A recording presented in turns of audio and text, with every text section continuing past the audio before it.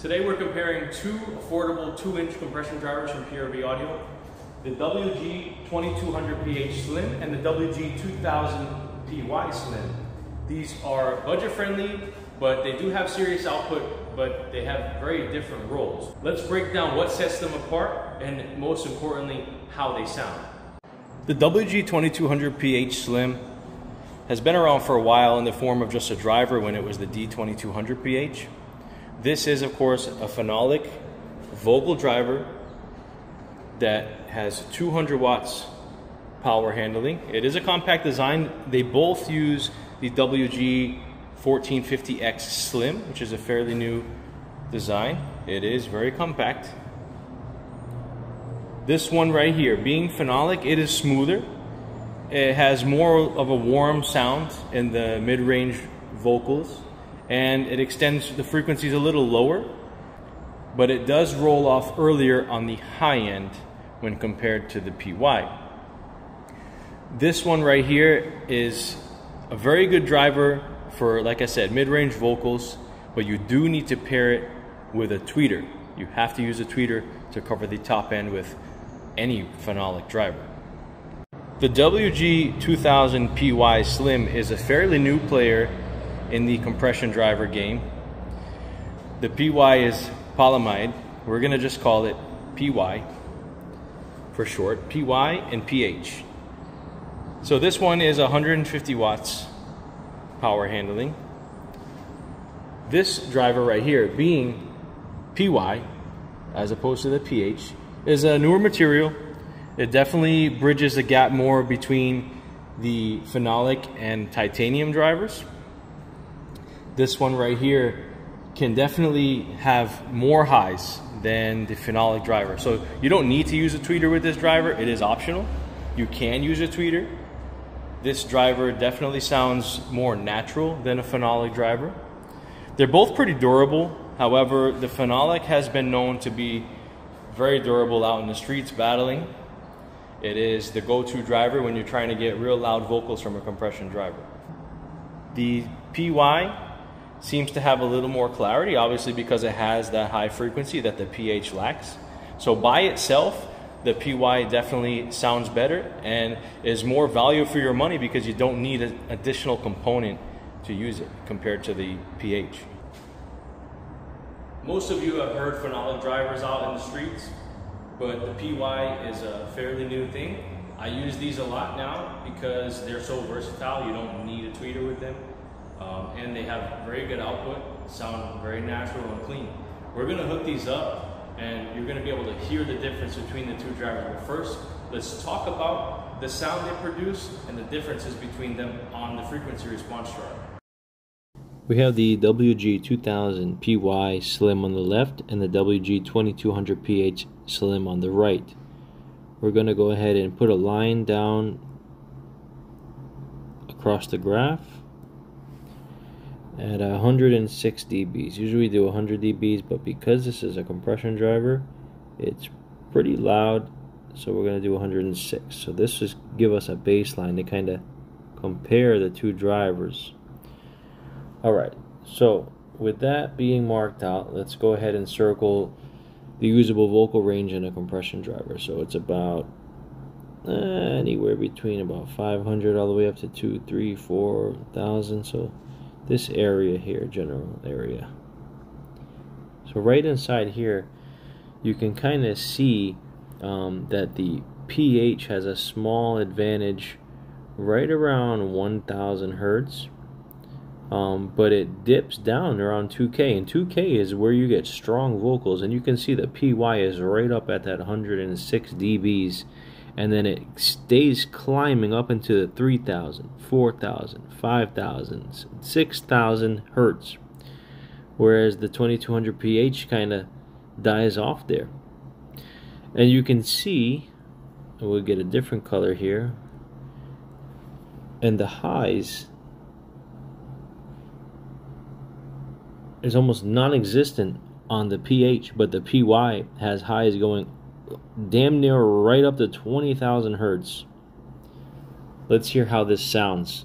Before we get into playing any music, what I'm going to do is just connect these one at a time so you can kind of hear just the white noise, and it will give you an idea of the response. You can hear the difference clearly between the two with just white noise playing through them. So I'm going to connect the PH and we're going to listen to that, and then I'll connect the PY and we'll take a listen to that.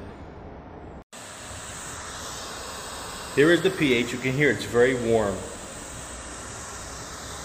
See if we could turn this up a little bit. It doesn't make a difference. Now let's put the PY. You can immediately hear that high frequency coming through the PY driver. Now I'm going to connect them both, and then we can go back and forth and hear them.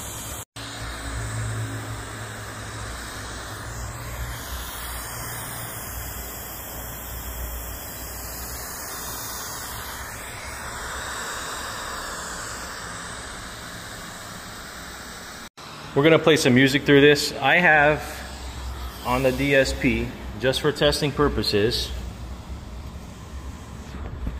get that to show. On the high pass filter, which is the low frequencies, I'm going to set it to 600 BT12, okay? That's because that's as low as that we can go usually on the phenolic. The PY should not go as low, but we're just going to leave it there. We have the low pass filter off. Don't worry about the 7400, it's just off. Later we'll set an LPF to where that's supposed to be. I have the capacitor on each one of these drivers that comes with it. So the PY comes with a 1200 hertz and the PH comes with a 600 hertz. So we're just gonna play these this low, just go back and forth, you can kind of hear, and then we'll do one at a time and turn them up loud. You can hear the difference.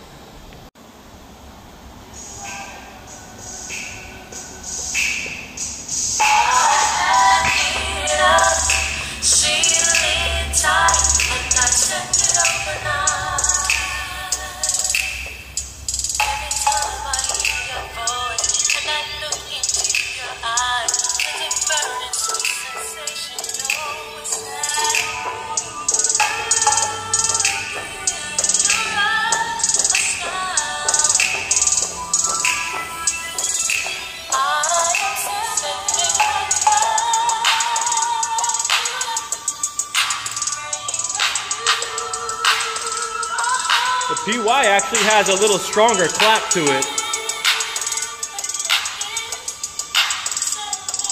Right now I'm going to separate them, and I'm going to play them one by one, just bounce back and forth. I'll point to which one is playing so you can kind of get an idea which one it is playing.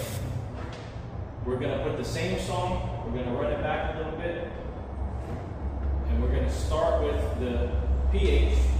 And then we'll go to the PY. Again, this is basically wide open. We just have a high pass filter. It's kind of tough to do both because they're on the same amp to put the frequency where it's supposed to be, but I'll do a quick snip with this driver on its frequencies that it's supposed to play, and then that one over there, so that you can really hear the big difference of where they're supposed to play. So we're going to connect the phenolic here. And we're going to press play. Rocket Chuck to the thrift store.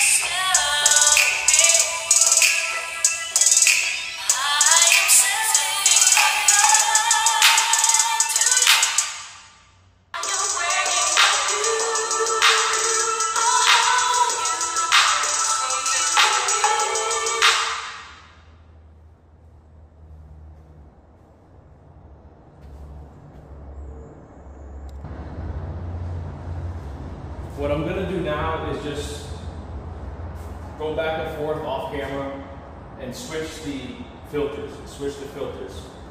So that way you get a good idea of what they're supposed to sound like. Right now it's wide open. You can clearly hear that this doesn't have the highs that driver does. That driver's highs are crystal clear. This one doesn't really have highs. So we're going to cut the highs out of this one so you can really hear what it's supposed to sound like.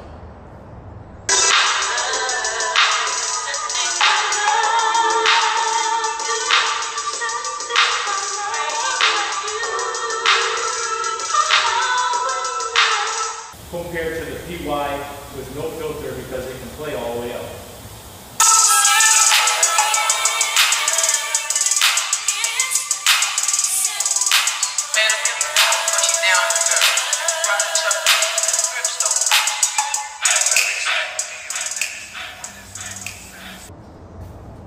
WG2000, great if you're building a budget system and you want to have tweeters, or you already have tweeters, you're trying to put a driver, this is the way to go.